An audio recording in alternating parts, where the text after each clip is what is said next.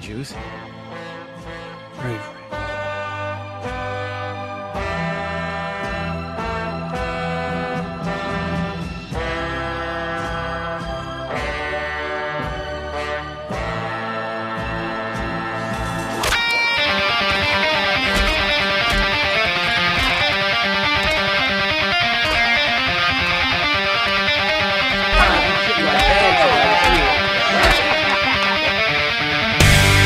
The Bell AH-1G Cobra is an American rank 58.0 BR flying freedom distributor.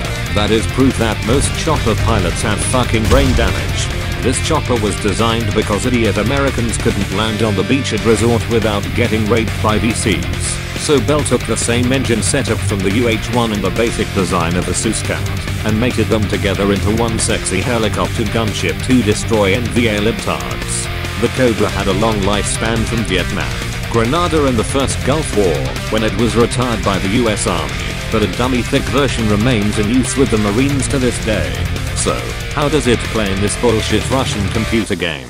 In terms of maneuverability, it's generally good news. The Cobra has a T53L11 turboshaft engine with 1100 horsepower that gets it up to a good speed of around 160 miles per hour with a full loadout, and unlike the average American it can turn quite well too. However, like a true Republican voter, it is extremely reluctant to change direction, since it either has a weird bug making it return to its previous path, or a Bell engineer needs to be shot. In addition to this is the crap climb rate when fully loaded, as without engine upgrades you sometimes literally can't take off from airfields, meaning you have to fire off rockets to get your obese ass off the strip. But at least you aren't morbidly obese like other helis. But like other helis, remember that turning loses your momentum very quickly. So the speed is good with some caveats. What about the actual construction? I could have said armor, but that would have been a fucking joke, just like the Cobra's crew protection. Your two fast food workers get 20 mil of Kevlar to protect them from every gun on the enemy team. And unsurprisingly this does not do much. As such, you are not some totally bullshit hind that can shrug off Afghan bullets like they shrug off war crimes. So your main aim is to use your nimble profile to not get shot in the first place, and your good speed to get out of there. So it's fast, and with poor armor, so you know what this means. The AH-1 has many payload options and two main mounting points. Firstly, we will discuss the M28 turret mounted under the gunner. This swivelly boy has two options comprising two M1347.62mm miniguns that fire a ridiculous amount of rounds a minute into M129 40mm grenade launchers with around 76mm of pen, all controlled by Tyrone, the flying meat shield for the pilot. Oh, and by the way, it's total bullshit that we don't get the option for both. The second mounting point is under the wings, where you get many options such as two more miniguns, one massive 20mm cannon, and most importantly the Hydra rocket with 290mm of pen. These can be taken together, and it may be sensible to pick the small guns if aircraft are everywhere. However, most times the 76 Hydras will obliterate everything possible. Now I'm itching to talk about using these. So how do you actually play the Dakka machine? To start, make sure you have the quarter-pound launchers installed and press go.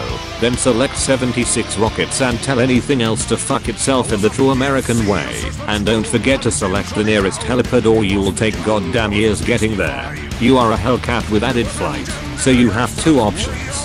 The actual way to play is to not let enemies see you as you sneak to the side of the map, around 1 kilometer away, and snipe them with the accurate Hydra rockets where they can't hit you back with enough accuracy. Then return to restock and repeat. However, this depends on one or two tanks not spotting you, which never happens. So instead you can unlock the patriotic freedom delivering made in Mexico manliness option. However, there is a fine line between bravely charging the Japanese on Iwo Jima and the Japanese ramming their fucking planes into US carriers. So to be manly you must approach from either the side or behind. Taking out anti-air vehicles is a first priority, and hitting large groups of targets next. Light wheelie boys can be dealt with the 40mm, and most tanks can be disabled from their roofs this way, but you must be careful. If your manliness is executed correctly, you will receive fire within 10 seconds. But if you have failed, it will be instant. When two or more rapid machine guns open up, get out of there like the military gets out of the Middle East, quickly and with no regard for anyone you're supporting. Additionally, beware the trap. that the 14Ls create, as it's incredibly tempting to circle tanks above their guns and rain down liberty, and your speed will be so low that tanks will turn their main guns on you and obliterate you. And finally, the forties have a weaker shell arc than Burners support with black voters, so either use them at close range or aim higher than 30%, I mean degrees. Now you know how to fly this flying second amendment. What do you upgrade? Firstly, take the compressor since you're lazier than Jose the Mexican plumber, and a flak jacket to protect you from his cartel. Followed by more Dakka and even more Dakka after that. Once you have your God-given rights as an American, get the engine upgrades for your mobility scooter and night vision to hunt idiot New Yorkers going to bars. And once you have done these, you must train your two meatbags in the pilot and co-pilot seats. For both Tyrone and Jackson, do it the third. Take vitality to build a wall of cheeseburgers between you and MG42s, followed by keen vision and awareness to see communist anti-airs using big government to destroy you.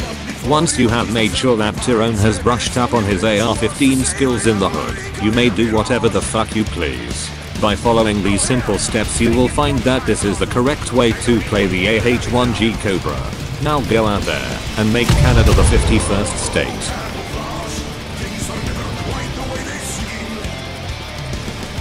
No, don't do it. I'm a virgin. Fuck! Fuck! Fuck!